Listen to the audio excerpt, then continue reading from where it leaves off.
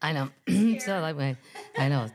Welcome. Look, it's Stevie. Well, now I have two, so I can keep one in the box and one to play with. Yes, welcome. Her legs don't really go up high enough to sit properly. Welcome, termites. Welcome to Mitos. Wow. Those are my Spanish termites. Oh, my God. Episode 165. It is snowing like crazy in Nashville. There's like 7 or 8 inches. It's the most snow in one day that they will get in an entire year. Here, I've seen snow here, but not like this. No. This is like Missouri or further north or New England and what I'm wearing right now, I'm going to have to take it off in a minute because it keeps hitting the mic, is a Spangles visor that was brought to the Wichita show by Termite. Thank you. I received the visor. I am going to wear it in the Midwest if I golf and just see if anybody notices because this is an employee visor. Nice. Spangles, for those of you who don't know, is a Kansas fast food place, family owned. Mm-hmm. They shoot their own commercials. They're on television locally, and they look like they've been shot by somebody on somebody's iPhone. Yeah, let's get rid of that for now. But I thank you to the termite who brought this. It did make me laugh. They have great burgers, onion rings. The bartender told me to get the onion rings, which I did. They were worth it, worth every calorie.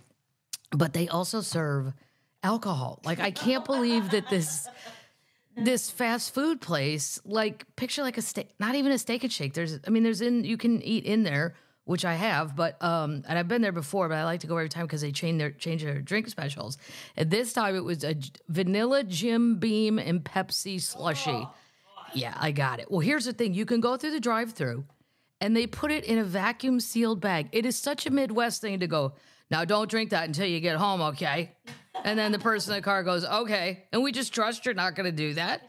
I mean, secretly, I went to a parking lot in front of a pawn shop and opened it. But then I thought, I don't want to put this on video that I'm breaking the law. Right. So I waited till I got back to the hotel. And because that's how paranoid, that's what Catholic school will do to you.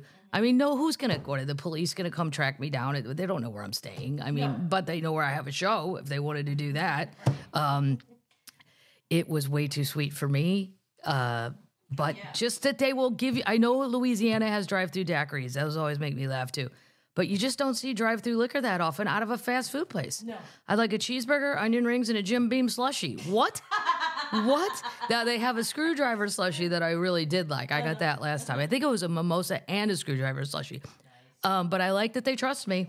Yeah. Don't drink. It is vacuum sealed a little bit, but you could rip it apart. I did rip it apart. How are the onion rings? The onion rings were great. Wichita was so cold.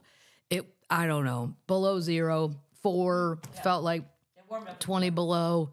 So I didn't really do much. I was going to go try to see the house of the BTK killer because I'm kind of obsessed with serial killers, but they wrecked it. Yeah. And the bartender told me it was, he's in a suburb of Wichita, but it was like another, 30 minutes from where I was at. Mm-hmm. So and it's just an empty lot now, but that if you don't know who the BTK killer is, you can Google that for the younger, termites.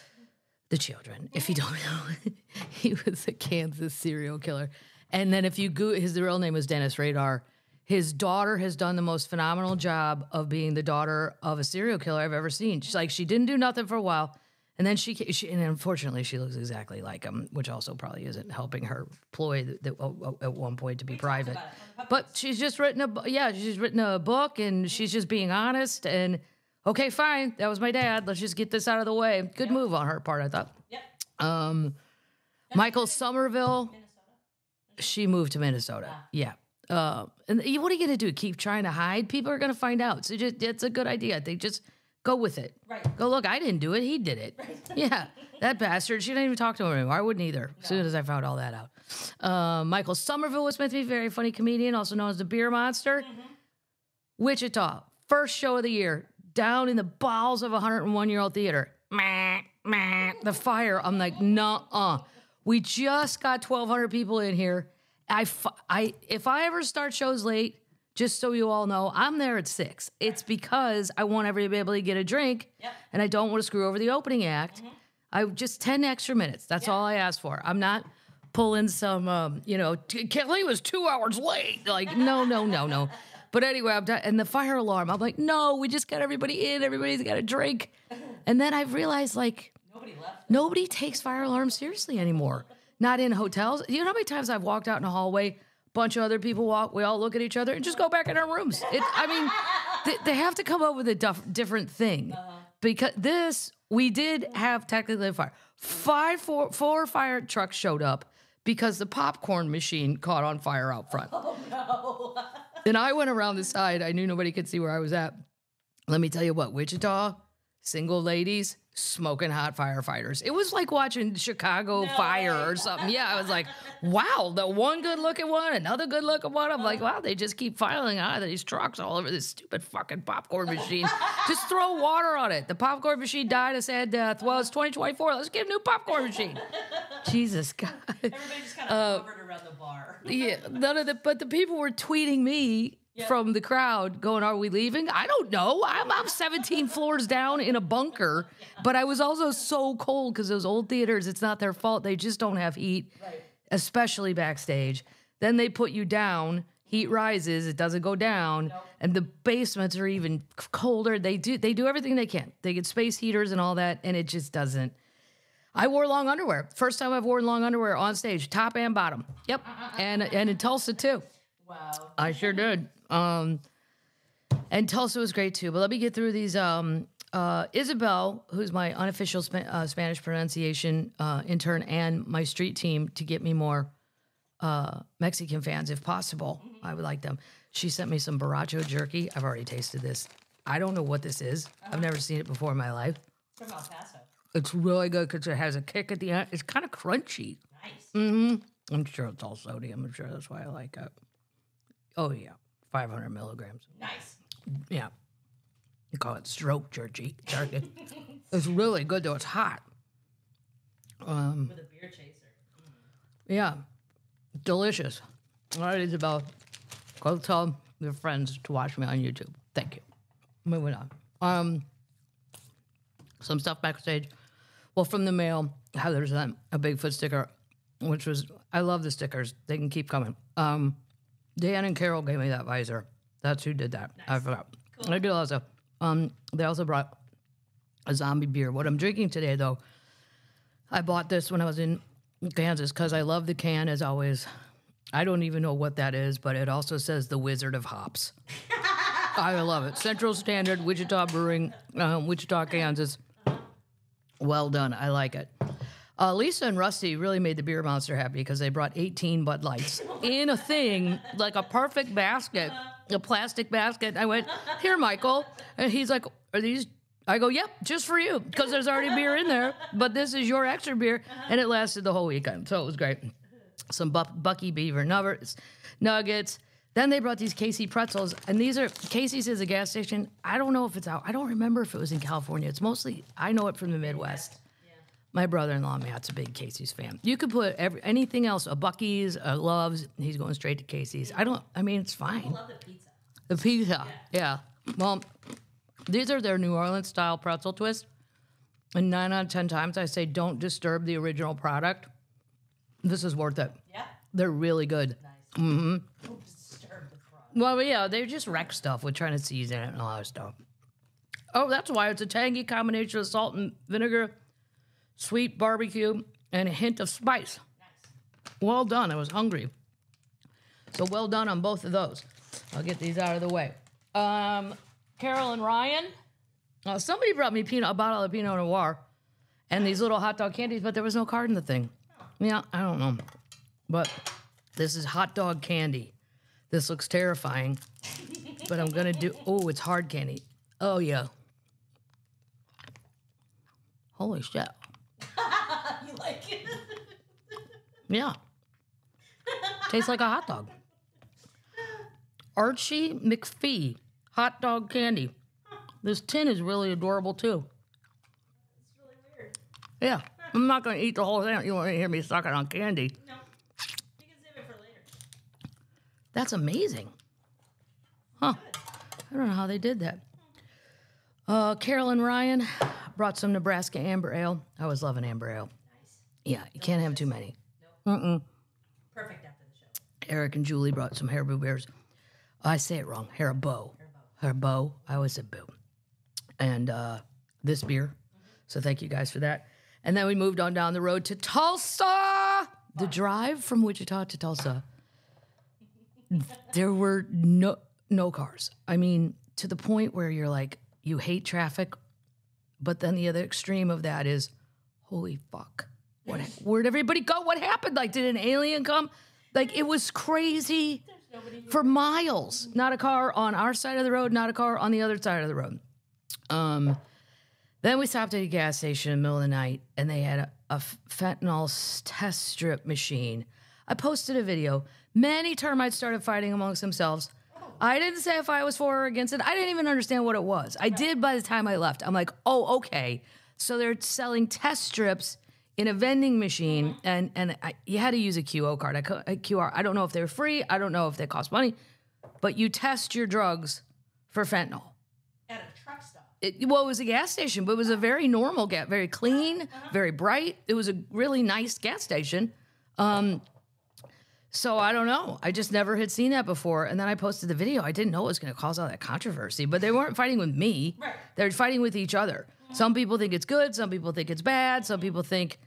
I was just like, I've seen everything, and I've never seen this. Right. So, Oklahoma...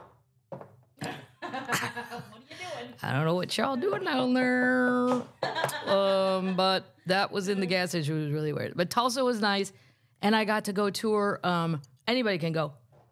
They just sent me a thing if I wanted to come, and I didn't even know about it. So for you younger termites to children, you probably won't know who Leon Russell is. Guy he's dead now. He died not that long ago. He was in his 70s. Old rock guy, but also, I don't know, they call it the Tulsa Sound.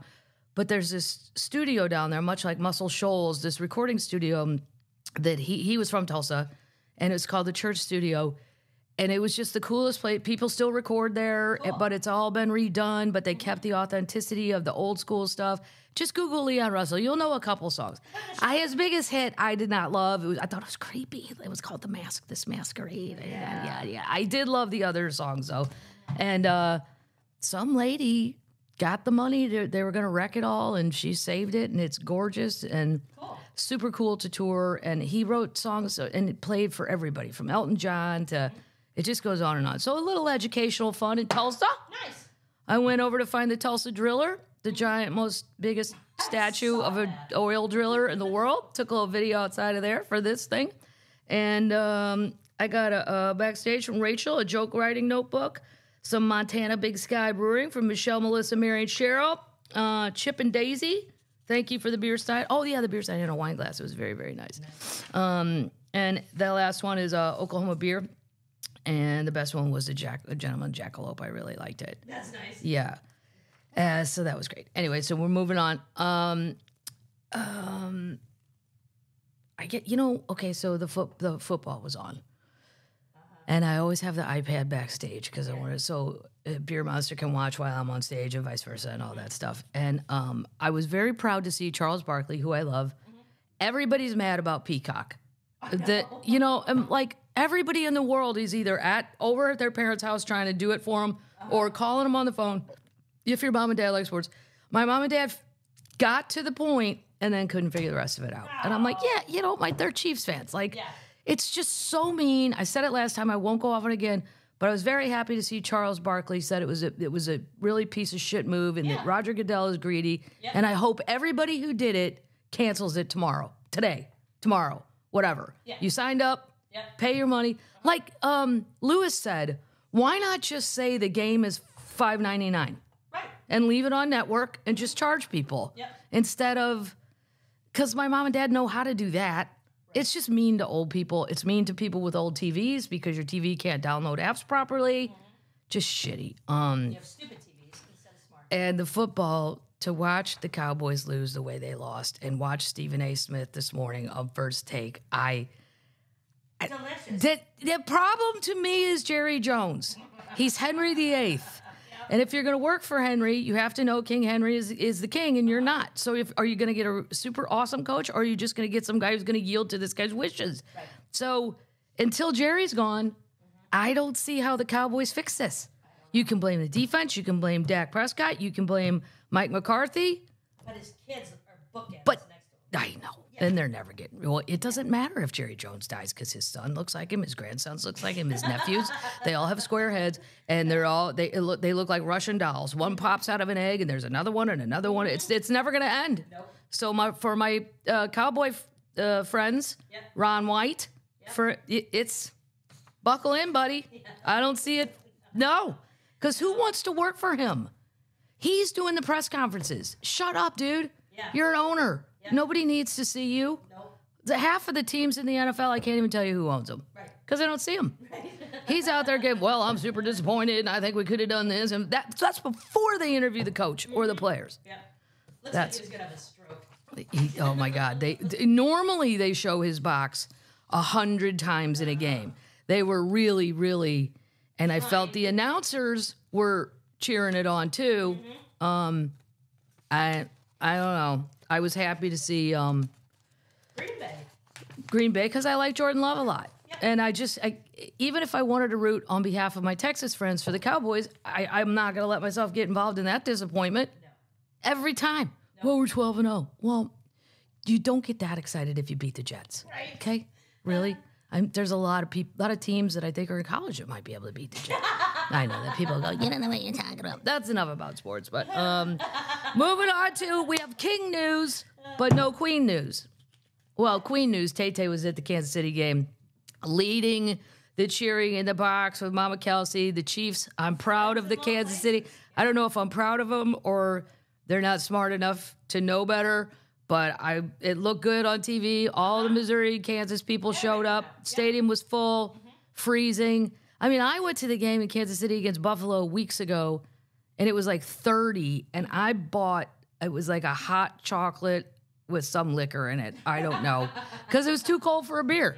Yeah. So those people... The beer was freezing. Props to you. The water was freezing. They took it out of the thing, and the whole thing just wow. They had to stop beer sales. They were freezing to people's faces. They should have just sold like whiskeys and hot things and make you hot. Mm-hmm. I'm 9. Mm-hmm. Doesn't matter. Well, it doesn't matter. Nobody cares. No, so Tay-Tay was there in her custom-made coat. I did like some lady on Twitter posted, the people that get mad. They're showing Taylor Swift, and there's pictures on the internet of her in the box, and then people go, this is a distraction. They showed Eminem 3 times. Yep. On the sideline, and some lady took a picture of it. She goes, "Oh my God, they're showing Eminem again! What a distraction! How are we doing?" Like just mocked it all back at him. But I like Eminem too, so just go ahead, show him. Barry Sanders was at the Detroit game. I was so happy for Detroit. So I hate the Rams. As a St. Louis person, we're just not going along with it. I don't like. Sorry, LA people. I can go on other sports. I'll go with the Lakers, but I can't. Not the Rams. And I felt good for Detroit. It's been 31, 32, I don't know, years. All my friends used to have season tickets. They eventually all gave them up. Now I bet they wish they hadn't. Yeah. Felt good for Jared Goff. It's great. King news. Snoop Dogg is joining NBC Universal's lineup for the Olympic Games in Paris in 2024, the Summer Olympics. Right. He will provide regular sports as a special correspondent in Paris for the Olympics, primetime show on NBC, and Peacock in the USA. Yep, this is because he did it on his own, and it was really funny.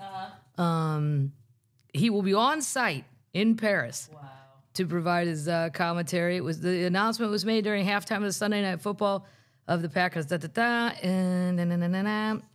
He's very excited. We're going to see some amazing competition. I will bring in Snoop style to the mix. It's going to be the most epic Olympics ever, so stay tuned and keep it locked. Let's elevate, celebrate, and make these games unforgettable. Smoke the competition, and may the best shine like gold. Peace and love, y'all. Dig it? Good job, Snoop. That's going to make it more exciting because I like the gymnastics and some of the diving, but I don't really care about... Well, track and field can be exciting. Swimming, I like the Winter Olympics. The winter, they're more dangerous. Yeah. I'm going to go out and do it after this. I don't care about the rowing or the boxing or I don't know. No. I'll find out when the gymnastics. I think most people, it's the number 1 rated thing. No, anything to do with X Games, I'm too old. No, I just look at you like you didn't have parents at home who would drive you to practice for a team. So you had to learn. No, it's sad. I know, but I look at them as latchkey kids, like the ones who ride the BMX bikes. Because if your mom and dad weren't home, you don't get to be on teams. So they figured out how to do stuff on their own. You sound like your father. I do sound like my dad, I know. Good luck to everyone. How about that? King Jelly Roll appeared before Congress. I love it. So great. He's just a wonderful human being. And he's proof. He said, look, I was part of the problem. He was a drug dealer. He was all of it. And he said, but he went to Congress to pass an anti-fentanyl bill. Take it from Jelly Roll and former drug dealer, turned country music star. I wouldn't even call it country. I'd call it clap. Country rap. Clap. There you go. The son of a sitter in need of favor singer appeared before Congress Thursday, and delivered an impassionate 5-minute statement urging lawmakers to pass an anti-fentanyl trafficking bill. I don't really know what's in that bill. Jelly Roll, his real name, Jason DeFord, addressed the Senate Committee on Banking, Housing, and Urban Affairs, channeling his own experience with addiction. In these 5 minutes I'll be speaking, somebody in the United States will die of a drug overdose. And it's almost a 72% chance that during those 5 minutes it will be fentanyl related. Clearly from the gas station in Oklahoma. I mean, I know it's a problem. I don't know enough about drugs really to even be commenting on any of this. But I'm glad he did this. Jelly Roll does not have a political affiliation. He told the audience, including Sherrod Brown and Tim Scott, country needs to make more steps to care for people struggling with addiction and prevent more fatal. We do need more addiction. We used to have a lot of addiction centers. My mom worked at one. Yep. That closed. A shit ton closed. So if you do have a personal problem, unless you're filthy rich and you can do the $50,000 a week bullshit in Malibu, yeah, they let them go out to lunch and shit. I'm like, what? God. What kind of... I've had enough relatives in addiction places that ain't going on, at least in the Midwest. You're not going out for lunch and buying more drugs and coming back here and getting a massage. Right. No. America has been known to bully and shame drug addicts instead of dealing and trying to understand what the actual root of the problem is. Fentanyl has caused more than 60% of all accidental drug and overdoses. So the passage of Fend Off Fentanyl, the bill introduced by Tim Scott, he's a Republican from South Carolina, seeks to respond to international fentanyl trafficking by imposing sanctions and anti-money laundering measures in an attempt to target China and Mexico's illicit fentanyl supply chain. There you go. Great. I know. Now people go argue about this, but I'm just saying what he did. Watching him and Bunny walk in was awesome. Watching him and Bunny, an ex-stripper, just walk right in, and he's got face tattoos. He's got tears of tattoos. He's got a cross on his face. But he is really cute, like in real life and stuff. He's a handsome man. Mm-hmm. Yeah. So we'll see if they pass it. I don't know. There's not more in the article about what the. He said, I believe when I sold drugs genuinely that selling drugs was a victimless crime. But he said he now knows he was part of the problem. I brought my community down. I hurt people. I was an uneducated man in the kitchen playing chemist with drugs. I knew absolutely nothing. That's my old joke about the meth labs. Yeah, just like the drug dealers do right now when they're mixing every drug on the market with fentanyl and they're killing the people we love. Yeah, he's right. I would never do a drug that involves rednecks and science. That's my old joke about meth labs. I'm like, nope. You know what's still sitting at the bar? Bud Light, Miller Lite, whatever you want. How about a nice amber ale? I don't need any meth.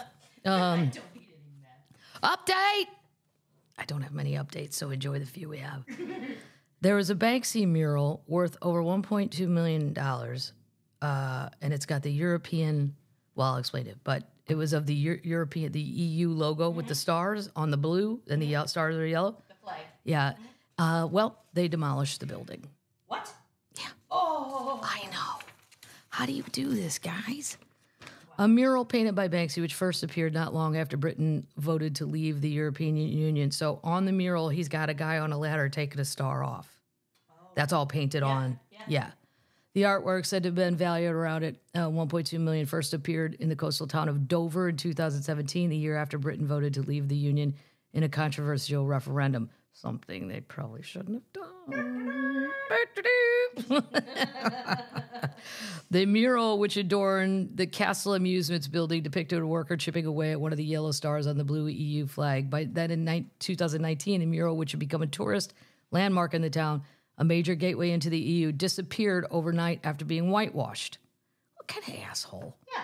Now, despite the attempts at potentially restoring the work, the building, which it was painted on, has been demolished as part of a wider regeneration project. They just said, fuck it. Yeah. We're not doing it. Huh. The council didn't want to spend the money. That's too bad, because it was super cool looking. Yeah. You couldn't have just somehow cut that part out? They should have. Yeah. We have the technology. Absolutely. Come on. That was my only update. I only had one. That's okay. Yeah. Some weeks You there's were cold this weekend. some, well, no, I have a lot of stuff. It's just that there weren't many updates. This is a news podcast. This is a friendly news, funny news, and some just interesting. Holy shit, they found it. This is from my research assistant, Heather, who lives in Arizona. She's so smart. Yes. She gets excited, I think, when she finds them. And then it does save me the work. Yeah. I mean, I know where to look, but sometimes I'm busy out there on the road, freezing my ass off, buying long underwear to wear on stage. And everybody, I know, I can't get over those old theaters. I know it's probably hard to work on the HVAC and dangerous too, because everything's so old, but dear Lord. 2 space heaters.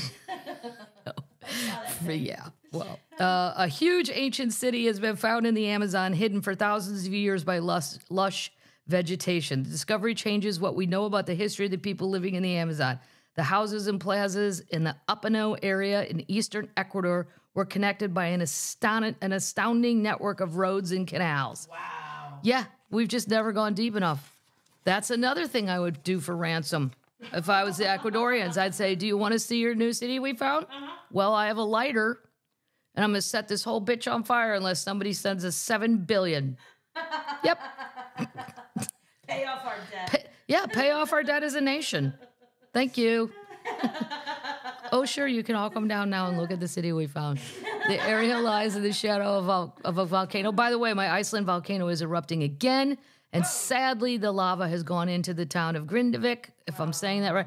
Yeah, 3 houses have been wrecked, but the people got evacuated again. They'd already been gone for like a month and a half. They let them come home. They thought it was good to go, not going to do it. And then fissures started, and yeah. There's a few TikTokers out there I've seen too that it's just a matter of time until the lava gets them. Yeah. That last video is going to be really viral because you're just going to see you turn into a stone. Sometimes you just want to grab the children and go, This is for real. Come with me and we're going to watch a video about Pompeii before you decide to keep walking over there with your dumbass iPhone. Anyway. Well, we knew about cities in the highlands of South America, much like Machu Picchu in Peru. It is believed that people only live nomadically in or in tiny settlements in the Amazon.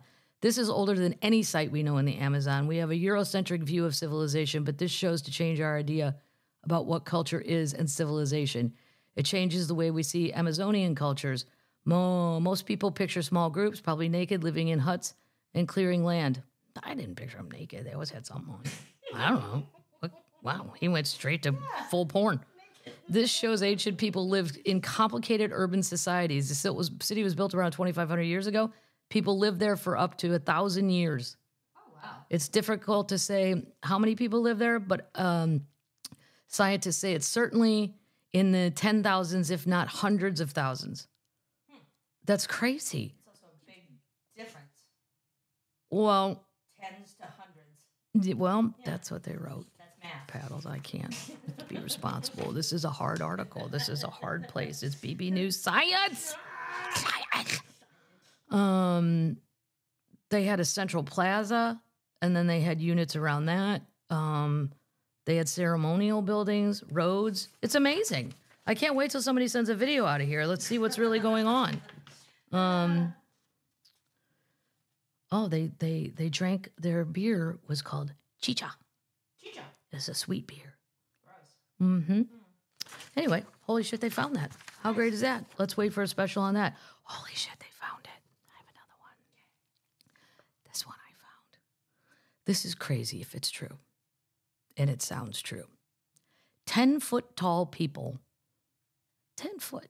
Wait, Think of how we could change the NBA and make it even better. We got over 7 footers out there now. Some jackass team shows up with a 10-footer. Yeah. Whatever. 10-foot tall people discovered by archaeologists in Nevada cave. Mythology, folklore, and even the Bible tell us that giants once roamed the earth, and as it turns out, there's evidence to back up this claim.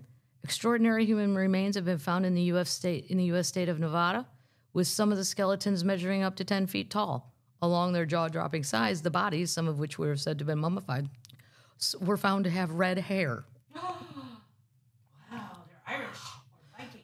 Wow, what happened? Clearly, my family never got with these people. This has fueled the theory passed down through the ages that a long-forgotten race of humans once dominated southwestern America. According to the Paiute, a tribe that settled, Native American tribe that settled in the Nevada region thousands of years ago, cannibalistic red-haired giants called the Sotukau came to the America. They came from a distant island. They soon made a name for themselves as being taller, stronger, and crueler than ordinary men. Then in 1911, while digging for a bat guano, a key ingredient in fertilizer, in a cave in the city of Lovelock, Nevada, some miners unearthed a number of strange objects. This prompted the launch of 2 official evacuations, 1912 and in 1924, which thousands of artifacts were recovered. Among the staggering finds were the mummies, nicknamed Lovelock giants, which measured between 8 and 10 feet tall. They also found 15-inch-long sandals that showed signs of wear and a boulder etched with what appears to be a giant handprint. Holy shit. Yeah. Shortly after the second evacuation, no, I didn't say excavation. In 1931, an article published in the local newspaper in Nevada claimed that the 2 giant skeletons had been discovered by a dry lake bed close to Lovelock. Those remains measured 8.5 to 10 feet high, respectively, and were mummified in a manner similar to that employed by ancient Egyptians. While all of this may sound far-fetched, the legend of these strange people crops up all over the Americas. For example, a Spanish conquistador in the 16th century called Pedro de Leon recorded an ancient Peruvian tale about the giant's origin. He said that the towering figures came by sea in rafts of reeds in manner of large boats, and some men were so tall that from the knee down they were the height of a regular man. Wow. Yep. The Indians, all the Native Americans said it too. They all say they were giant redheaded people. I trust them. What the hell happened to them? I don't know. The Sitika, that's what they were called. If you're wondering how how they disappeared, the Native Americans may have the answer. According to the mythology, the Sitika waged war on them and their neighboring tribes, wreaking terror and destruction. After years of fighting, the tribes united against this formidable foe.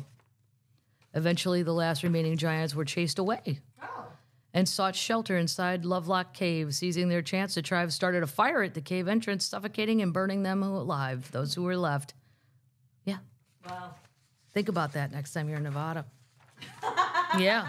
Look around the casino. See if you see anybody. Speaking of out west, just letting you all know, if you live in Arizona, a wild jaguar is what we would say in the Midwest, Jaguar. was spotted on camera in Arizona. So if you're out golfing and you want to go look for your ball, just remember you get a little too far off. There's a jaguar. Yeehaw. The officials in southern Arizona confirmed the recent sighting. Captured on a trail came in December, and this thing is awesome looking. Where is it? Southern Arizona. Just southern. That's all they say. They probably won't say exactly where because some jackass will go try to hunt it. Hunt it. But maybe, I don't know. Is it supposed to be there? I'm going to tell you where. It's in the Hakachu Mountains. Huh. Yep. The federally run trail cams captured the elusive creature. While the images are not yet to be publicly released, well, it is. It's in this article. A conservation advocate said the Southwest had viewed them. The significance in the sighting lies in the contribution to jaguar conservation efforts. So they're trying to, whether this latest one is the same one photographed last year remains uncertain. All of them in the Southwest have been males. The gender of this one is the newly sighted one is yet unknown, laying another layer of curiosity. Just be careful. I don't go look for a ball in Arizona if I golf. No. Rattlesnakes, scorpions, tarantulas, javelinas, Jaguars, Yeah. the very most your ball cost was $3. Right. Mine aren't that expensive. Mine are more like $1. Do you want to encounter just a rattlesnake for $1? No. No. Just let it go. Let it go. The Sphere in Las Vegas. So U2 is going to phase out. I saw they're going to stop. I know. You know, like I would go to U2, but I think I may have talked about this on here. My friend Dorf went. Like if I was going to go to the Sphere, I can't go. It's the round ball in Vegas venue, if you don't know what I'm talking about. They were going to build one in London, and now it's a political football. Now it's not happening. It's so sad. London, you're not getting one as of now. They've canceled it. It's because it's bankrupt. Well, no, it's some political thing. One party says yes, the other one says no. Anyway, U2, like I might have gone. They're fine. I don't love U2. Like I wouldn't buy a ticket. If I got a ticket and I had nothing else to do, I'd probably go. But None of us have to. somebody put on Instagram or something, the moment we all realized none of us really liked U2 that much. Yeah. But so I don't want to go see like somebody I love at the Sphere because there's too many distractions. Like my friend Dorf likes to go to deadhead things and fish things. That would be awesome because you're not really focused on the musicians. I don't want to see Stevie there because they also look like ants. Right. They don't. No, I want Stevie like just Stevie, in front of me playing in a band, like the way that I don't know. But this idea, I would so buy a ticket. Miley Cyrus reconsiders residency at the Sphere after MSG doubles back with big money offer because she won't tour. She has said a million times she's never touring again. She doesn't like the road. She doesn't like the buses. I get it, especially with music. There's so many people involved. Yeah. Comedy, I mean, I walk and knock on the back door and I have a purse with bar napkins with notes on it. Just let me in. Me and here's Michael. Yeah, let us in. Do you have beer? Thank you. Let us in. Do you have a space heater? Thank you. Thank you. Let's do sound check. It'll take less than 4 minutes, I swear. If you're good at it, it'll only take 1 minute. And then we're done. So we are so low maintenance that I could see being in a Miley Cyrus thing, like there's just so much going on. I get why she don't want to do the road. But a residency might be a different story, especially, quote, if the money is there. That might be the issue. They've backed themselves into a corner by paying U2 a small fortune to open the venue. Yeah. Yeah, I don't know. Like, Dorf just wanted to see. I go, would you go to U2 anyway? But he goes to everything. I can't use him. They reportedly received around $10 million for their multi-month residency. Miley's asking for the equivalent or more. She should. She should. Ask. You can always ask. She could make her anxiously awaited debut to the stage as soon as 2024 after the Cyrus camp recently restarted talks about it. Wow. They're not saying yes, but that's a good idea because I really like her music. A lot of the songs I really like, but I also don't care if I'm really looking at her. Right. Yeah, I don't care. The initial offer was too low. She said, nay. Other possible successors? Here we go. Beyonce? Maybe. Yeah. Harry Styles?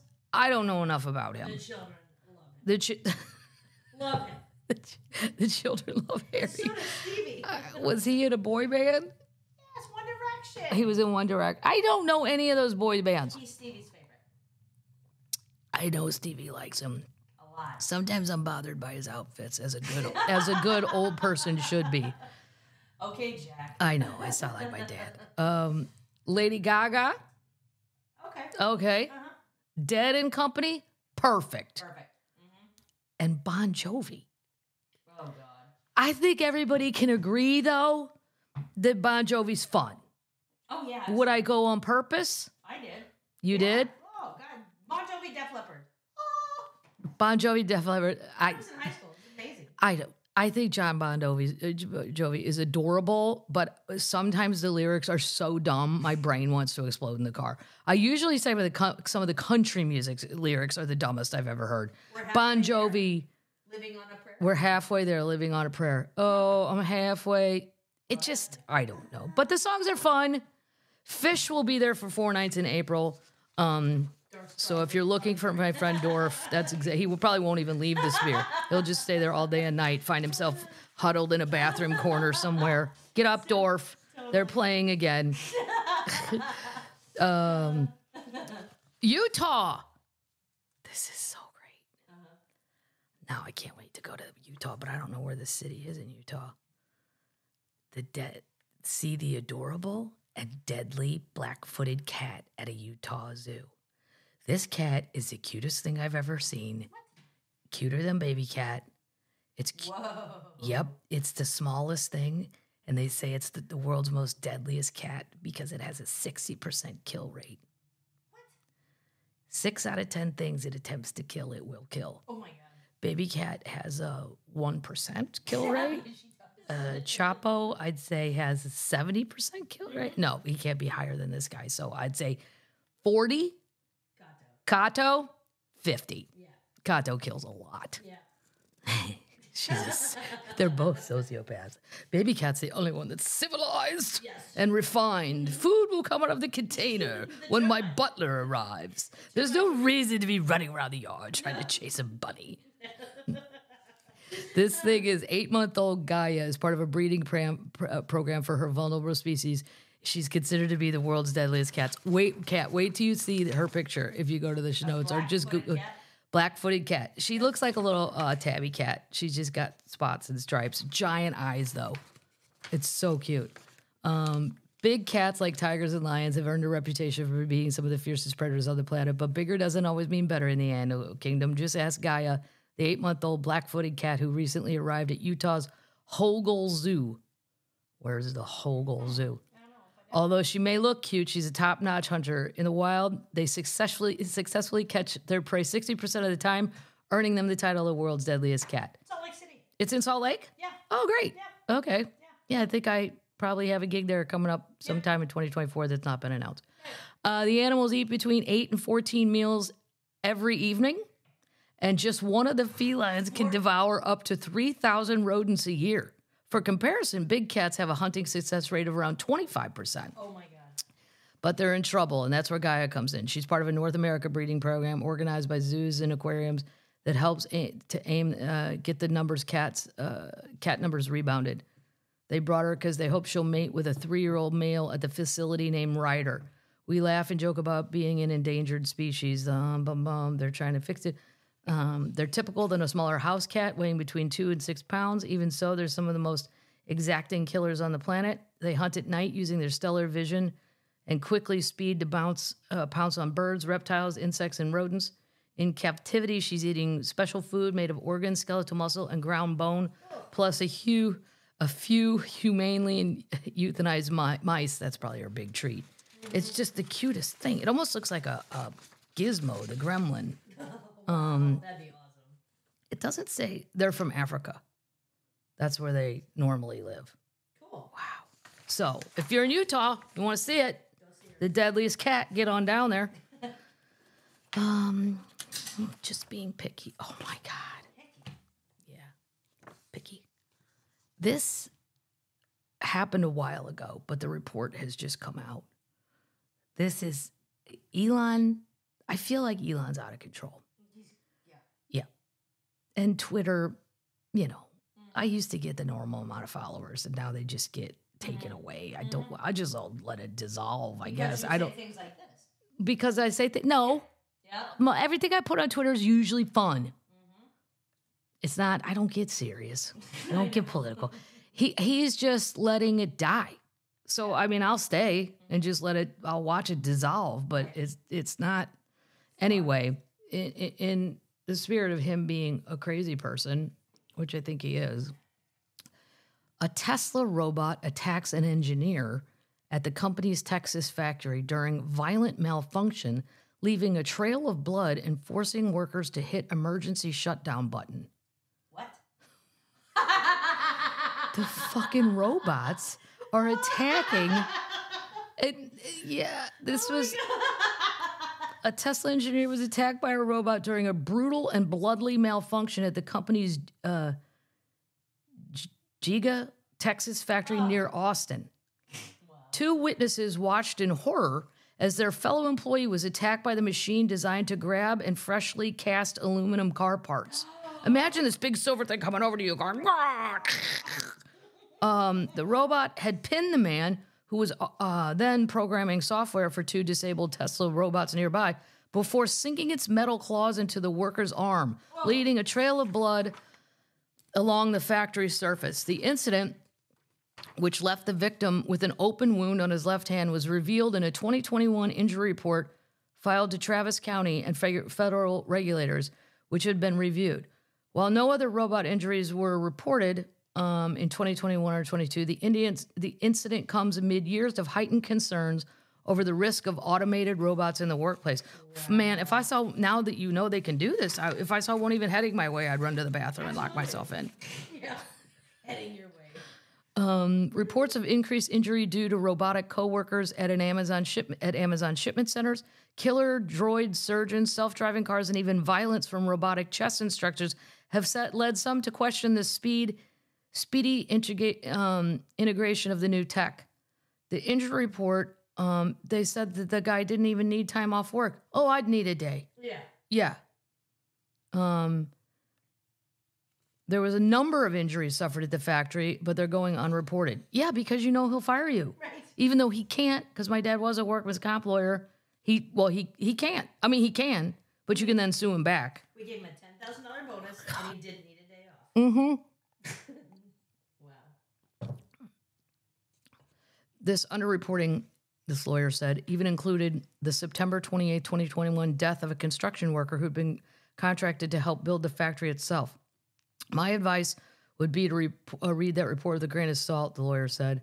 We've had multiple workers who were injured and one worker who died, whose injuries or death are not reported in these reports that Tesla is supposed to be accurately completing and submitting to the county in order to get tax incentives.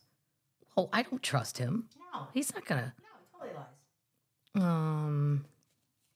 totally lies. Well, keep going on. But, I mean, this is all lawyer stuff after that. But just heads up if you're working at one of those places. If that thing starts coming over like he's your friend, right. he's not your friend. No, he's been programmed to do something that's not alive, and he's going to do it to your ass. Jesus.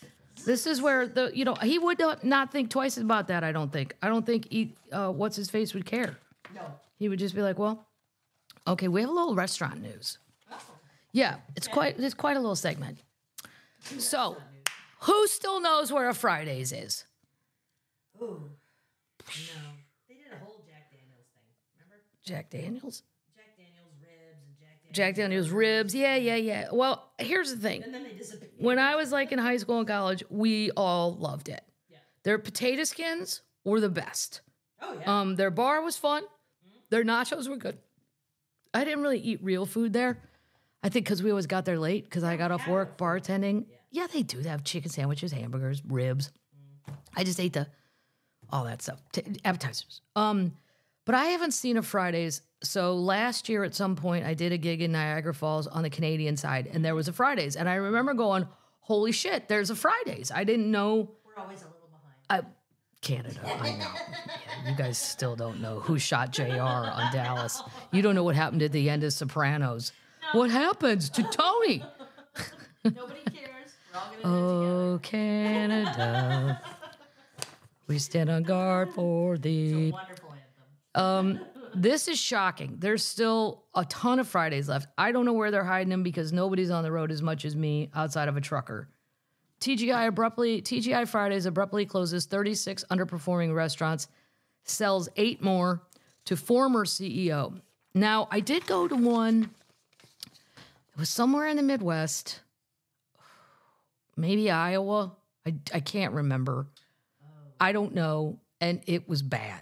Like, there was no employees, but it was also just after COVID. So I can't, everything was weird then. Yeah. I mean, lack of employees and so on and so forth. But I was like, oh, man. And they had done nothing new. No. Menu was the same. Sign was the same. Yeah. Casual dining TGI Fridays abruptly announces closing 36 underperforming restaurants. I would imagine there's a lot more than that are underperforming. Photos on social media showed some of the locations had posted a notice on the door that read, we regret to inform you that Fridays has made the difficult decision to close our doors effective. I think it would have been be funny if it said effective Friday. No, it was effective January 2nd. As part of the closures, TGI Fridays is offering more than 1,000 transfer opportunities, which represents over 80% of impacted employees. Oh, it's a Dallas-based company. They revealed the surprise closures Wednesday. It also said previously corporate-owned restaurants in the Northeast will be sold to former CEO Ray Blanchette. He served as the CEO for Fridays for 5 years. He resigned in May as the restaurant chain creator of the popular loaded skin potatoes. Yeah, that was great. Their potato skins were great. Their salads were good too. They had good ranch. They're going to go through a new phase of revitalization. Boy, I don't know where you start. I don't know. Power washer. Then they say we're the ones they've yet to reveal a definitive list of which outposts in the states have closed. The company is owned by a private equity firm, Tri-Artesian Capital Investors, and its financial results aren't released. The website there says there are more than 850 Fridays in 55 countries. What? Look at us spreading potato skins all over the world, making the world fat. Such a hit. 275 are located in the United States. Termites, do you have a Fridays by you? Where do you live? Send an email to the team email. I'd like to know. A spokesman for Fridays declined to comment beyond what was stated in the press release. By strengthening our franchise model and closing underperforming stores, we are creating closing the underperforming ones, I guess, fine. If they're not making money, fuck it. Right. But that's not really that money that you're going to save from those 6 is not going to help the 269 that are left. No. That is not the answer. No. Our top priority has always been delivering a superior experience for each and every TGI Fridays guest. And we've identified opportunities to optimize and streamline our operations to ensure we are best positions to meet and exceed on that brand promise. I don't know. Can it be saved? What do we think? Right? I don't know. It would take a lot of money and advertising. Yeah. And you're going to have to think of new shit. Or go old school and go, remember our potato skins? We haven't been seeing you in a while. And then they could specifically go, Kathleen, if you promise them to be like they used to be, I'll be there in a second. They were gigantic, too. They were huge. Yeah, you only needed 1 or 2. Yeah. And then you were full. It was great. Taco Bell. Moving on. A lot of restaurant news. Taco Bell unveils a new value menu with shockingly low prices. All of this reminds me of my nephew, Xavier. I could just see Xavier just going, because he's in his 20s and they eat whatever they want. Right. And massive amounts of they have 10 items worth $3 or less. I mean, is that even food anymore? No. I think gum's $1. Yeah. I think it's a little more now. Might be more. Grandma hasn't bought gum in a long time here because Grandma has spent bazillions of dollars on implants and crowns, and gum ain't worth pulling crowns off. Nope. Taco Bell will launch its updated value menu with 10 items less than $3. The new Cravings menu is available at 7,800 outlets on Friday and features 6 new meat dishes and 4 existing vegetarian items. The vegetarian items include, I have an old joke in one of my specials about every year they should receive Restaurant of the Year award because they only have 4 ingredients and they keep coming up with new things. Exactly. They just put them in different things. It's in a tortilla. Now, oh, look, now it's on chips. Oh, okay. We're going to make it chicken. Okay. Their vegan items include the cheesy roll-up, the spicy potato soft taco, just potatoes in a taco, cheesy bean and rice burrito, and cheesy fiesta potatoes. Delicious. They have these are the meat ones, some of the meat ones. Double stack taco, the stacker cheesy double beef burrito. They're just throwing more shit in there. But they're charging less. I mean, this is all about getting people in. Yeah. And they do it. And they're fast. Their drive-thru is fast. Mm-hmm. It's really fast. Yeah, they got 4 ingredients. You can go, look, what else? Yeah. I'm not going to go through this whole menu. It's ridiculous. Well, this one, it's fantastic. I mean, $1.99 double stack taco, $2.19 stacker. Cheesy beef flavors stacked together. You get it. You get the idea. Fantastic. It's just shit coming out of a window. But it's good. It's good. Last restaurant news. This one, I don't know why this makes me laugh so hard. Well, because I've experienced it with my younger brother and sister for their birthdays. Major U.S. food chain may see a resurgence after it almost went bankrupt in 2020. Chuck E. Cheese was the only place for kids in the 90s and early 2000s to have their birthday party, meaning millennials and Gen Zers have fond memories of the pizza chain. So my youngest brother and sister is 10 and 11 years younger than me, and their birthday parties, and then their friends' birthday parties. If you could get a Chuck E. Cheese, it was available. It was just, it's like a casino for kids. It's like crack. And then you could always ferret out the attic kids because they'd be like, I don't have any tickets. Give me some money. Because the tickets would come. They had a live band. Forgot about the tickets. The live band was just phenomenal. But I always used to think those are real musicians in those outfits. How has it come to this? Like, if you could play the drums, how did you end up in a mouse outfit at show? Whatever, I don't remember. It was fun, though, and they had beer. I remember that. I don't remember if they had wine. I remember drinking beer. They had to have beer. Sales slowed in the early 2010s. The animatronic robot and his band appealing less to children. Oh, maybe it was all animatronic. I don't know. I thought they were people. Then the COVID lockdowns forced it into bankruptcy in 2020. It emerged from bankruptcy, and although many sites say shut, it has slowly and quietly been attracting new customers and getting old ones back. Good for the tiny, tiny children. Your birthday party is back on at Chuck E. Cheese. The pizza, though, was awful. Like, as an adult, you got to pre-eat before you go there. Don't count on the food. No. But the experience was hilarious. Reuters is saying it's working with investment bank Goldman Sachs after the company showed interest in buying it and returning it to its former glory. Wow. That's right. It is tipped to be worth $1 billion. $1 billion? Chuck E. Cheese. Mm-hmm. Tay-Tay should buy it. Mm-hmm. An auction is expected to attract interest from private equity firms and companies like Dave & Buster's, who operate similar businesses.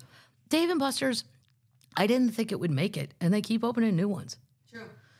I don't know. Everywhere. I've gone to some stuff there. It's fine. Would I think of going it on? No.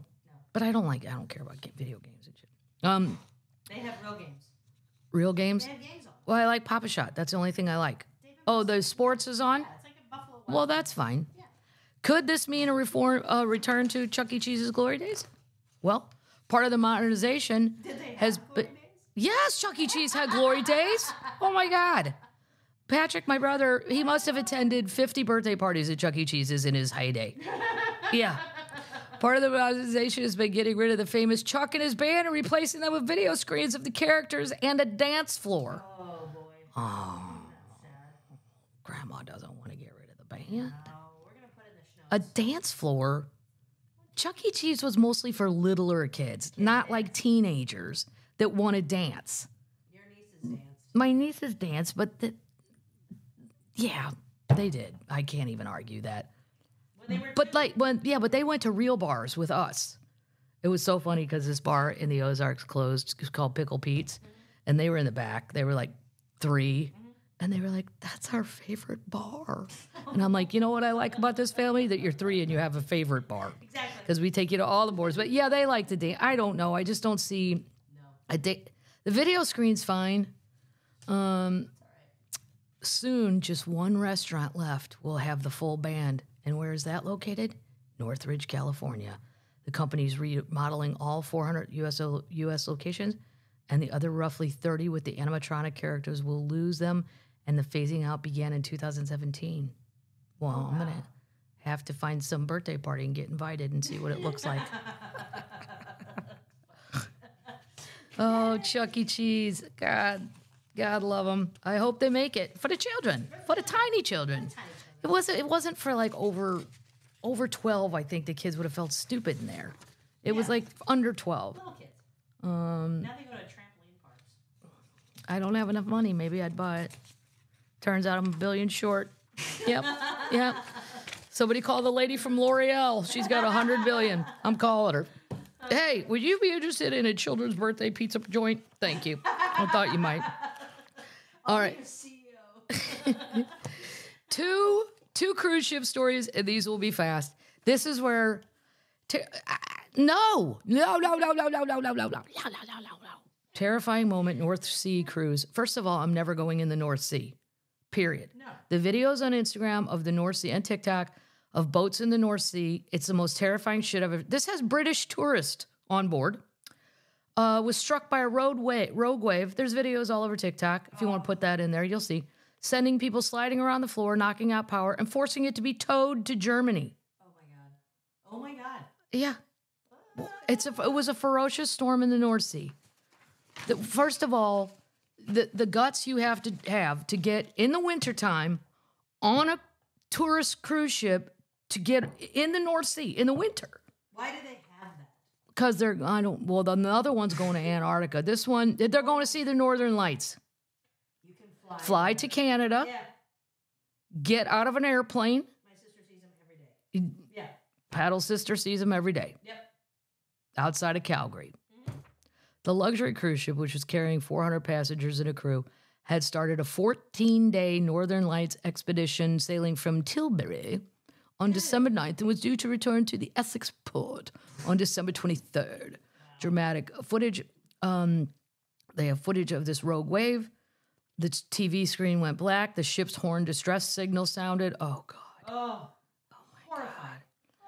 They expected it to be a rough ride going over several other big waves. However, this one, everything became undone. Tables, chairs.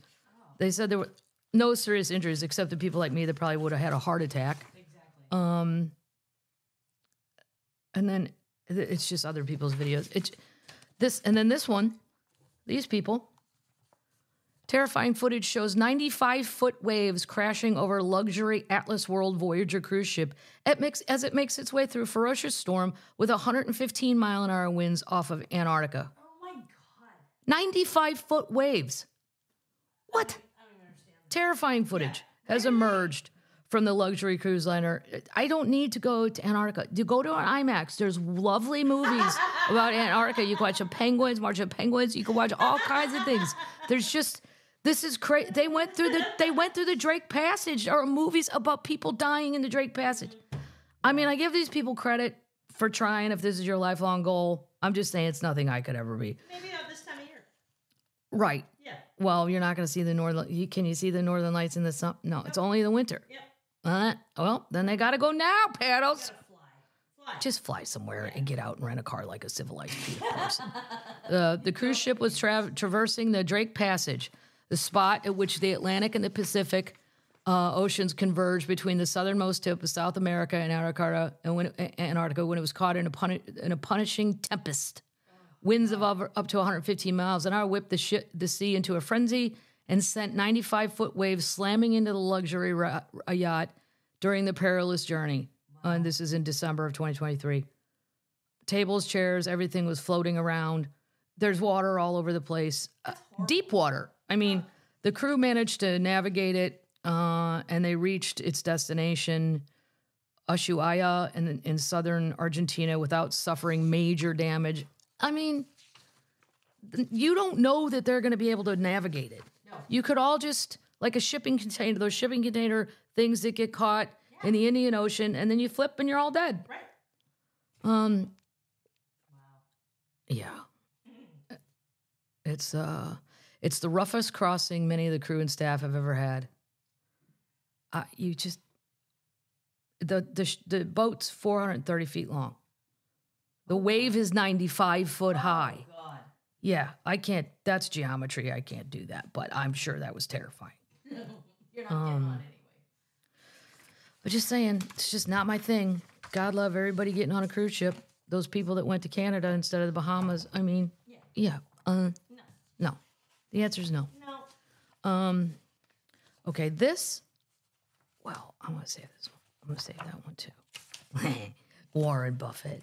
Me and Warren would not get along that well. I can tell you that. This was the cutest thing I'd ever seen.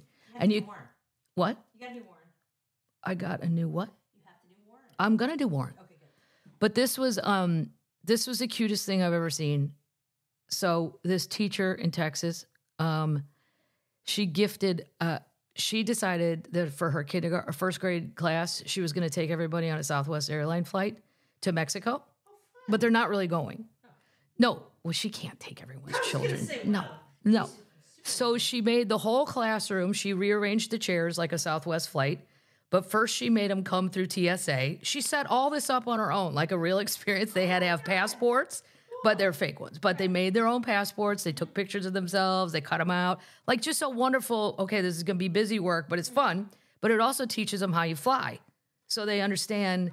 And then she even passed out snacks like a flight attendant. It's each row on the plane. And then she had a video of a plane taking off, and she's like, here we go. It was the craziest thing. And then the company Southwest, who, yeah, sometimes I should talk them, but they always get where you want to go, and my bags have never been lost. So I'll give them their kudos.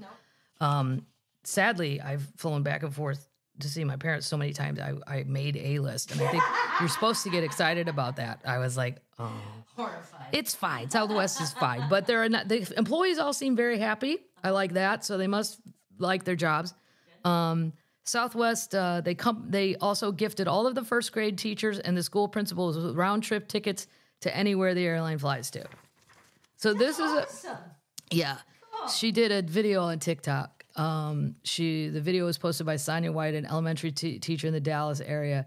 Her meticulously preparing for a fun learning. She took pictures of each one for their passport. They had the boarding passes. That she did the safety instructions. And then she played YouTube videos to make them feel like they were flying out, and then passed out in-flight snacks. They landed, quote, in Mexico. They went through customs. They exchanged their money. She taught them how to exchange money. They ate at a restaurant set up in the classroom, which included an authentic dishes of Mexican food provided by some of the students' parents. It got millions of views on TikTok, but she said, we don't have a lot of money, so they have to make up stuff to do. And I'm like, that's a lady who really likes the kids. Yeah. This lady should get like teacher of the year. That's cool. The students were greeted by Southwest employees in their headquarter building. They got to go to headquarters after this video went viral. Oh, that's right. Yeah. How cool. Yeah. That was great. Uh-huh. So go on TikTok. You can see the video. It's very funny. Put the notes. Yeah, it's great. Okay, Warren Buffett. And then I have a super feel-good story. Okay. Yeah. I like that one. Well, first we're going to do Papa Warren. Okay. Now, nobody's mentioning that clearly Warren is on a spectrum, and my nephew's autistic, so I speak with a lot of knowledge about all this stuff. Nothing negative about that when you learn how to work with it at all. But that doesn't mean Warren's ways are going to fit everyone who's not on a spectrum. Now, I've decided he's on a spectrum. I don't know that he's ever said that, but his routines are very spectrum-y. Maybe he's just tight with a buck, though. I don't know. Could be one or the other. Sometimes there's no diagnosis for whatever is going on. These are things that he says that we waste our money on, meaning middle-class people, and we could learn from him. Okay? Consider these 11 things. And he suggested that poor people and middle-class people will waste money on. You can avoid these financial pitfalls and set yourself up for a wealthier 2024. Number 1, your home. The cost of living does not equate to the standard of living. I wouldn't live better if I had 8 houses, if I had a 400-foot yacht. He bought his house in Omaha 55 years ago for $31,500. And yet, despite his earnings, he hasn't seen a reason to move. It's warm in the winter, meaning the house. It's cool in the summer. I have everything I want. Plus, it has all kinds of good memories. Okay, Grandpa, some people, it's not that I need it. Maybe I just want a different house. Right. Maybe I'm tired of this house. Maybe the memories aren't good in this house. Maybe you gotta move. I'm leaving. He could have purchased. I've seen it. You can go to the house in Omaha. Drove right up. It's on my Instagram somewhere. Yeah. It's not. There's better houses in that neighborhood. I can tell you that. Well, it's a good neighborhood. Like there's a lot of old, really Tudor looking. It's a cool neighborhood. Yeah. But it's very normal. Right. Anybody can drive right up to his house. Mm-hmm. And I didn't like it's very dark. I'm like, somebody looks sad in there. I don't know. Everyone is sad in there. And just because you bought a house 55 years ago, I know what he's saying. You don't need to buy. I do have friends that buy houses that are way too large for what they need. I get that. That is kind of a, quote, waste of money. But new cars. Okay, I'm with Warren on this. I have a 2007 Mercury Mariner, and I'm not giving it up. But it's only because I'm in love with it. Right, you love it. I would go get a new car. And if I was going to buy a different car, I would buy a new car because I don't know enough about used cars to trust to know what I'm buying. Right. I would just go in and say, here, give me a GMC Acadia. Here's my car.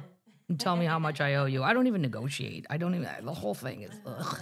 I was so excited when Saturday came out and said, we're just going to do one price. It's on the sticker. Fuck you. Yes or no. And then I went to go buy a Saturday and they had already gone out of business. Well, there you go. I guess I was the only one that was excited about the no negotiation part. Right. He says, don't buy a new car. It would probably take me half a day to go through the exercise of buying a car and reading the owner's manual and all that. That's why he doesn't want a new car. He doesn't want to read the owner's manual. I've never read one in my life. I know. You only need that when lights come on and the car doesn't work and you're on the side of the highway. That's when somebody goes, get the manual out of the glove compartment. And then you have to go through this whole thing and go, what is that a picture of? The thing that lights up. Is that a battery? Or It's a wrench. if your older car is still working, you aren't pouring money into repairs, put that time and money into something else, he says. Car and home maintenance. Well, you're going to have more maintenance on an old house and you're going to have more maintenance on an old car, Warren. True. Learning how to do basic repairs on your home. Ow! Okay. No. I'm not. I have no interest in learning anything about a car engine. No. And God forbid somebody let me attempt that. That would be a terrible error on everyone's part. Mm-hmm. Just, he said, master basic do-it-yourself skills that could potentially save you money on repairs and tweaks. I wouldn't get in a car that I worked on. No. I wouldn't either. For sure something ain't going to work now. If I thought something was broken, it's definitely broken now. That is not a realistic tip. No. Dining out. He says we shouldn't go out to eat. It's no secret that eating out, he goes to McDonald's every day, but he sticks to his $2.12 thing. If the stock market is up, he gets hash browns. If it's not, he does not. Talk about self-punishment. Yes. I can only have hash browns if the market's up. Wow. 69 cents. Little Opus Dei creepy. It's no secret that eating out can take a huge bite out of your budget. Go Banking Rates recently reported that a steak dinner cooked at home can cost less than even a cheap fast food meal. Some of us don't have time for that. No. That means I have to go get the steak, then come home, cook the steak. I could have been through Taco Bell, already eaten and been home. For $3. Similarly, the cost of meeting friends for happy hours adds up. Well, like Warren's ever gone to a happy hour. Please. Instead of investors, we recommended hosting small gatherings at home. No. It's a lot easier to say to my friends, meet me at the bar. Right. Because then I have to worry about, is the house clean or whatever. Especially dive bars. Right. Yeah. And some happy hours, I mean, I know one here, not far from here, and beer is $2. What? Bottle of beer for happy hour. I know what you're talking about. Yep. Yeah. Yeah.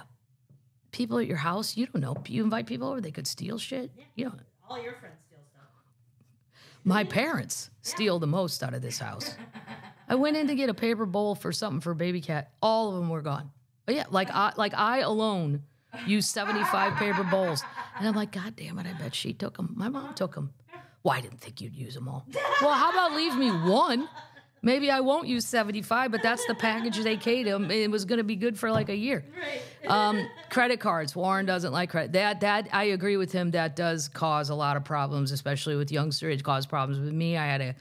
Because at one point I was trying to get that home loan a long time ago, and my brother goes, do you have a credit card at Victoria's Secret? I said, Patrick, I have a credit card from anywhere that offered one. Right. Yes, because in your 20s and 30s, you're like, I get what? Right. $12 off this right now. Absolutely, I'm signing up. There was one, my sister and her friends, when they were like in their 20s, one of her friends' older brother was a money guy. And now I can't think of, she was like, yeah, so I'm like having these money problems and I'm trying to get like this and that. And they're saying my credit is bad. Can you look at my stuff? So he went and looked through it all. And he goes, you and your dumbass friends need to stop drinking liquor and doing shots at whatever bar Banana Republic is. He thought it was a bar. Banana Republic. She's like, those are my work clothes. And he goes, oh, okay. Warren says, don't gamble. Warren, how do you think I get through most weekends of my life when there's no sports on? I gamble on shit I don't know about, and that's what makes it fun. Exactly. He says no lottery tickets. Well, he's never won on a scratch off. You don't know the fun. The fun. Oh, risky investments. Well, I'm guilty of that if you consider Bitcoin to be risky. But I only risked enough that I don't care if I lose it. Right. And right now it's worth double. By the way, Bitcoin on fire. Ethereum on fire. I haven't talked about it in a while because it kind of went in the tank and now it's all back. Never invest in a business you cannot understand. These are risky investments. Well, I would agree with that. Always research a business before you invest in its stock, and don't be afraid to seek the help of a financial advisor, whatever. He says, don't buy the latest gadgets. I'm sure Warren's wandering around Omaha with a flip phone. And a VCR. And the tapes work fine. I can watch Jaws again. Watch this. Boom. Warren didn't upgrade his flip phone until 2020. He purchased an iPhone. So I'm sure he's got the first one ever made. He probably doesn't even know if he went online and sold that, he could get $1 billion. Right. And then a lot of guys want the earlier iPhones because they were smaller and go better in your pocket. At least so says my brother. Huh. Yeah, the tinier, because they just keep getting larger and larger. And the iPhone like 4, those were super weenie. Yeah. I have a broken one on my desk. Don't buy low quality products. It's a low quality product. I love it when Donald Trump would call it, you're a low quality person, Chris Christie. A low quality person. I know, he loved that saying. Price is what you pay, value is what you get. But here's the problem. Nobody knows what quality is anymore or not. Let's say you go to Best Buy or you go to Target to buy a TV. I don't know what's quality or what's not quality. They all look the same. And they're all within kind of the same price range. Here's a little something I learned, though. You should ask the people at Best Buy or Target, is that a 2024 model? Because they have the model. They can look that up. And they sell TVs in there, the cheaper ones, not a lot cheaper, a few $100s. It's like a 2022. Yeah. But that does matter for downloading apps and streaming. And anyway, I learned that the hard way. So he doesn't like wasteful purchases. He doesn't really say what that is. He doesn't like unused subscriptions. Probably most of the stuff we do is wasteful. I have a lot of unused subscriptions. Yes, everything I do is a wasteful purchase, according to him. Final note. Live within your means. Don't spend money you don't have. Everybody does because you gave us credit cards. Warren, before that, I can actually remember, I'm old enough to remember when you could not use a credit card for groceries. The first time they allowed that, I was like, what? You always had to pay cash. Wow. That's what led to my mom going, put that back. And she had that red little counter that had 3 little white buttons, like a little clicker thing. And she was like, That was fascinating. You showed me that. yeah, it was totally fascinating. Live with him and don't spend money on things you don't need. Well, you don't need all. I learned from moving. I got my whole life down to 2 gym bags. There's all kinds of shit I don't need, but you like them, Warren. So It's your wealth. yeah, Warren. Not so. I'm not into it. I got 19 hoodies. I don't want to live with you. I have 75 bar T-shirts, and I like each one of them because I had a good time in that bar. This is the greatest story ever. And it's your nation, Paddles. Great. A wild goose was taken to an animal hospital.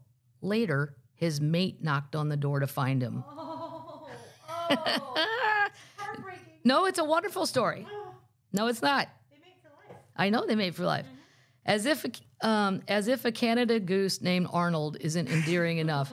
So every time you see geese and you get annoyed that they're going to the bathroom on the property, which I do frequently, just remember they really do have like a little soul going on there, and they're really sweet. Even though I've had a few hiss at me on golf courses, and I'm like, whoa. Yeah, There is a mean streak. Yeah, they're snappers. They're snappers. Snapping geese. Yeah. Snapping geese. They're sweet when they're sweet, but they're not when they're not. As if a Canada goose named Arnold isn't endearing enough, his partner who came looking for him when he was injured is warming the hearts and have us root for this sweet feathered couple. Oh. Cape Wildlife Center in Barnstable, Massachusetts shared the story on its Facebook page in what they called a first for their animal hospital. It happened in Massachusetts, but they're Canadian geese. We often have people ask if they can visit the patients they dropped off, but today we had our first animal visitor. For the safety of our patients, we do not accommodate visitation requests, but in this case, we made an exception. He's a Canada goose that lives on a pond near the facility, and the pair is part of the mated pair of wild geese that have been together for several years. The center said the geese usually keep to themselves, and then I can't read that particular sentence. Wait, I can't read that. But one of them noticed Arnold was walking with a significant limp and kept falling over. They were able to capture him and bring him to the hospital for an examination. A goose visits it. Upon exam, our veterinary team found out that he had 2 open fractures on his foot. That means the tissue in the skin would have been pulled away, leaving the bone exposed. Our best guess is that a snapping turtle or another predator attacked him while swimming. To save his foot and help him survive, the staff knew they had to amputate one of the digits and suture the other wounds closed. They gave him antibiotics and pain meds and prepped him for the surgery. Then his mate came knocking, and there's a picture of it knocking on the front door of the animal hospital. He's banging his beak, or she, I guess, I don't know. Today, as we prepared to sedate Arnold and get him ready for surgery, we heard a faint tapping at the clinic door. We turned to see that his mate had waddled up onto the porch and was attempting to get in. She had somehow located him and was agitated she could not get inside. She remained there throughout the entire procedure, watching us work, never moving from the doorway. Surgery went well, and once Arnold woke up, the staff decided to let him recover by the doorway so he and his mate could see each other. We opened the door and gave Arnold his flow by oxygen in the doorway. His mate immediately calmed down and began to groom him through the door. They both seemed much more at ease with each other's presence. The article actually says, He needed several weeks of treatment in our hospital before he was able to rejoin his mate in the wild. He will be kept inside for the majority of the time in order to keep his wounds sterile and prevent infection. We'll do him back to get him out the doorway as soon as possible so that his mate can be with him. So there you go. Feel good story of the day. I love it. Yeah. Yay. Isn't it amazing she could probably smell and know where he was? They're real smart. Or maybe she watched him and followed him. So there you go. There's your feel good story of the. Yep. Wonderful. Termites. Yeah, that'll be a Disney movie soon. Disney will ruin the movie though, because they'll kill somebody's mother. Yeah. Because that's what the Disneys do. They kill. Oh, there goes my Loch Ness monster. All right, termites. Hey, we added a show in Anaheim, California. The Grove. I love that place. It's super fun. So that's been added, and here's the list of where everything is happening out on the road this week. Santa Rosa, Wheatland. Those are makeup shows. Thanks for everybody who kept a ticket. That was when the health thing with the parentals broke down and I had to cancel. San Luis Obispo, Monterey. That's the week after next. Birmingham, Alabama, Scottsdale, Chattanooga, Atlanta. I said Atlanta. No, you didn't. Oh, I didn't? Okay. Atlanta, Cobb Energy Center. Huntsville, Royal Oak, 2 shows. Dayton, Indy, San Antonio, Austin, Marietta, Ohio, Cincinnati, Tarrytown, New York, Wilmington, Delaware, and then Anaheim is April 26th, in case you termites want to head out there. And Thousand Oaks is the 27th. So that's a little California weekend. Nice. A lot of California weekends. It's far to fly, but I usually have fun. So that's it. Oh, Dolly quote, Tay quote, then we're out of here. Sometimes I forget these. Random. Open it up. We're getting back into it. Through the years, this is Dolly. I've always used my femininity to my benefit. I never slept with anybody to get to the top, though. If I slept with somebody, it's because I wanted to, not to get from point A to point B. That was discussing men during an interview in Bust magazine. Tay. Let's see. Probably a different quote. Yeah. This is what she wrote or said in the Daily Beast in 2017. Songs for me are like a message in a bottle. You send them out to the world, and maybe the person who you feel that way about will hear about it someday. Depends on what you wrote. Yeah, because a lot of hers are fuck you. Yeah. Or it'll become a Here's another reason I decided you're an asshole. Termites want to know how you did in fantasy. Fantasy football, I lost by 0.5 point to my friend Kathy. Lewis was in the bottom. I finished second. That just shows you, people, every point counts in fantasy every single week. I literally lost by 0.5 point because Philadelphia fell apart, and I had their kicker, and I had Jalen Hurts. I just, Different choices next year. different choices, yeah. But a second place paid. And right now I'm in the playoff bracket pool, and I have won 3 out of 4. There have only been 4 games, Nice. and there are only 5 of us who have done that. Nice. The only one I lost was I did pick Dallas over Green Bay. I'm sorry, Green Bay. I love you. But I just fell for what everybody was saying. Even though, good that they lost. yeah, just to watch. How about the Kid League? The Children's League, I dominated. Nice. Yeah, there's going to be a lot of sad little fuckers sending me $1 bills. Yeah, that's too. And my dad came in second. I don't know why he's in the Children's League. I don't even know how he got in there. And I'm like, he beat you guys, and he had just had a stroke. Right. He did good in the Adult League, too. But now everything's back to normal-ish. So his picks are, now they're not as good. No. I'm like, yep. Okay, so Stevie's going to say night-night termites. Creepy. Yeah.